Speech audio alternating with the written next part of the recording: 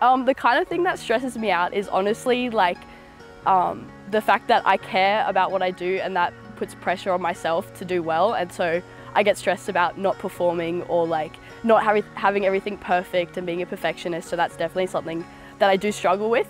Like having like a lot of stress, you know, bottled up, it eats you up. So being able to get that like out of your chest and like talking to someone about it, it just makes you like feel so much better. When I feel stressed, I make sure to just stick to my daily routines, like my regular routine. Going for my run is always helpful. It's like a meditation sort of.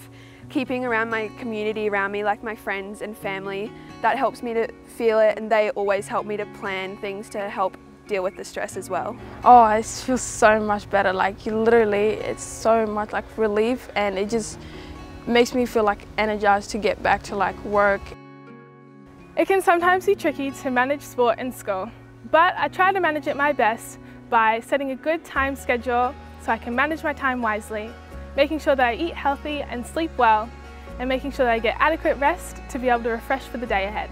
It's hard, but especially when studying, I like to do it with friends, or like we'll go to the library together, and that's a really good way to like break it up as well, because then you can have study breaks and have a chat with each other, or like bond over the fact that you can't get the math question right. But doing it together is what really makes it worthwhile.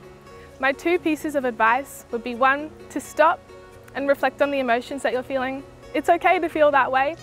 And two, to reach out and find someone to talk to that can help. My two pieces of advice to give to one of my friends that's feeling stressed at school would be to break things down into step-by-step pieces, and always like talk with someone about any stress you have, because talking to someone's always going to make you feel better. If I had a friend that came to me and was feeling stressed, I think the advice that I would give them would be that it's okay. You don't have to feel like you're on top of it all the time, but coming forward and asking for help is a really brave thing to do, because it's so good to be an advocate for yourself and for your own mental health. So I definitely encourage them to keep asking for help, start the conversation and keep the conversation going.